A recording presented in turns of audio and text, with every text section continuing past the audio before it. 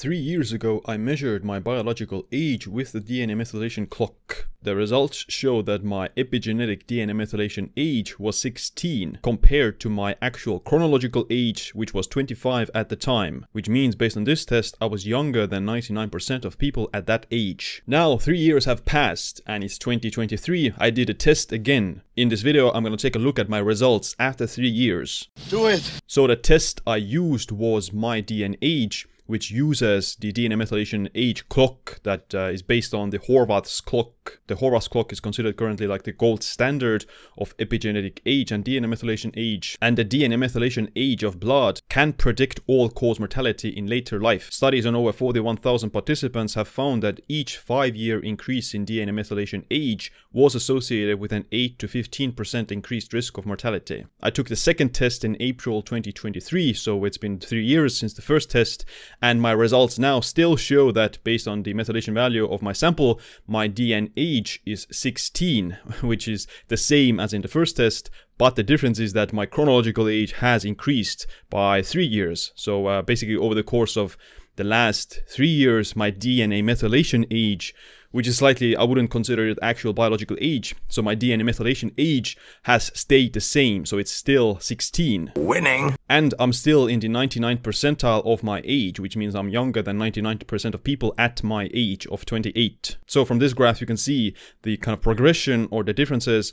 First test, January 24, 2020, around 16. And the second test, April 12, 2023, 3 years difference. And it's still 16. And I don't know, like based on this graph, it's actually just slightly lower than that. The first test was like 16.1, 16.2, and this one is like 15.8, but I guess it's still like insignificant difference. So 16 on both tests. And my chronological age has increased from 25 to 28. I'm actually like 28 and a half, so I'm almost 29. So based on this test, my DNA age, my DNA methylation age, the aging rate is 0.56, which is like the 99th percentile of the speed of aging, which means I'm every year, every calendar year, I'm actually aging only 0.5 years. So like half a year, I'm not aging at least the DNA methylation age. So it's again, I'm going to talk about later, or like what's the difference between those things.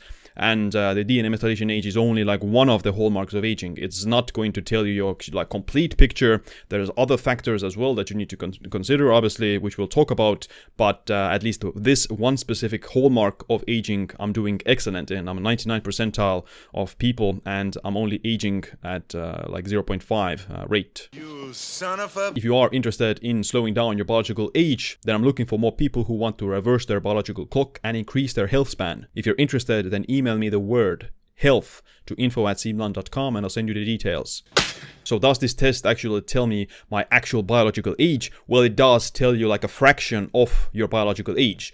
And I do think that it's worthwhile to consider that. It's worthwhile to pay attention to that. But you have to still realize that this is only one of the hallmarks of aging. It's not going to tell you like your entire biological age. Of course, it's better to have it lower than your chronological age. It would mean that, you're heading in the right direction and you are improving. But even if it's slightly higher, it doesn't necessarily mean that everything is wrong. Because the issue with these kinds of tests is also that they can be very variable, and they can be very sensitive to things like stress, inflammation, and infection. So if you are sick, for example, then your age, your biological age will increase based on the test. And once you recover, it lowers down. So actually the same author, Steve Horvath, actually has done a study where they have shown that the biological age, the DNA methylation clock, the DNA methylation age does increase during stress and infections. So if you had the virus, or if you had something else, if you've just been the regular flu, the regular cold, then your age would probably increase. I didn't measure my age when I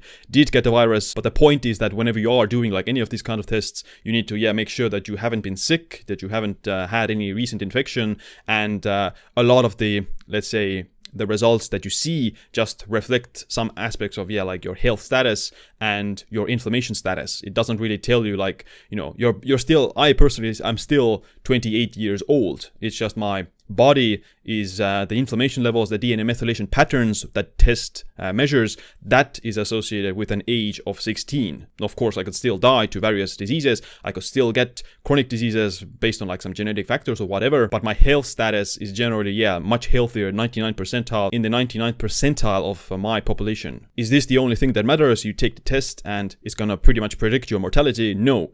There's of course other things that you need to consider, and I think that actually some of the other factors are more important than this test, such as your blood work, what is your blood sugar levels, what is your hemoglobin A1C, what is your lipid profile, cholesterol, triglycerides. Actually, they are a lot more like important in terms of predicting your mortality risk. Now, of course, if you have excellent blood work, if you have good blood work, then chances are your DNA methylation age will also be much lower than your chronological age. But if the DNA methylation test tells you that you're much younger than your chronological age, but you still have poor blood work, you still have poor lipid profile, you still have bad liver enzymes, etc., then I would much rather base my like presumptions and predictions on the blood work, because the blood work is gonna be more important. So what I think is that you should always focus more on the like trying to improve your blood work and optimize the blood work, and then taking a test can be like an additional like a benefit to know some DNA methylation patterns as well. But the blood work is, first of all, it's much cheaper, it's more easily accessible, you can do it like at your doctor, you can get the results immediately. The test, this is what I did, it takes like 6 to 8 weeks to get the results, so the blood work is certainly much more important, more convenient and cheaper. Other important factors for assessing your longevity